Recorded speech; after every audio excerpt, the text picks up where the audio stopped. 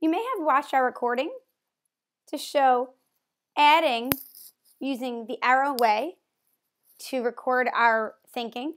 Let's see the arrow way used as the written method to record our thinking for subtraction. It works the same way. We're starting at 25. We're going to take away 10, which brings us to 15.